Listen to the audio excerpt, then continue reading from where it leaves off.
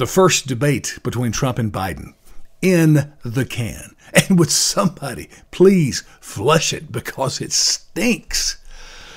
Let me first say I was wrong. I admit it, I never thought this debate would happen. And after this one, I pray to God the other two will not happen. But for this one, it happened, and I was wrong. Now, let me tell you how I prepared for this debate.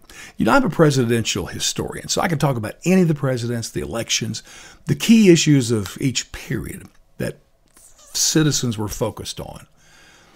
And knowing all that information, I've kind of developed certain things I look for in the perfect presidential candidate.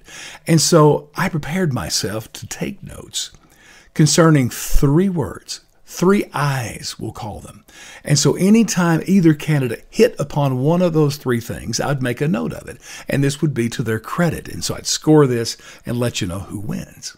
So here's the 3 I's that I think so important for a presidential candidate.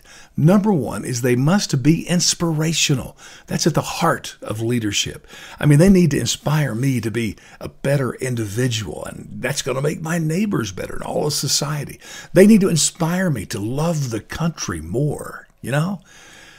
Second I is the word ideas, specifically new ideas. You don't want to hear something fresh and something genius even. This is the University of Billy where we pride ourselves in genius.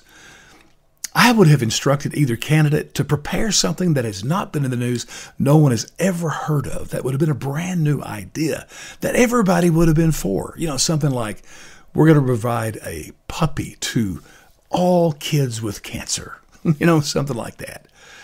And then the third I is the word, and by the way, this came from James Madison. He was our 4th president, and he wrote in the Federalist Papers, I think it was number 51. This is a key point that every candidate should have, and that point is intelligence. They need to, show a clear understanding of the issues and maybe be able to complete a sentence now and then. So how do we score this? Inspirational? There was none. Ideas, not a 1.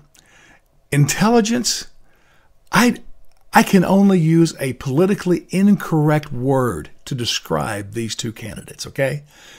It's that they're both retards. I mean, this thing was awful. It was like 3rd graders fighting over the swing in the playground. It was like 2 teams, high school football teams that went 0-10, didn't win a game. They played each other to a tie, and you're asking me who won. It was pathetic. I have to give the victory to Joe Biden simply because he showed up and remained erect throughout the duration. I just pray we don't have to go through this again.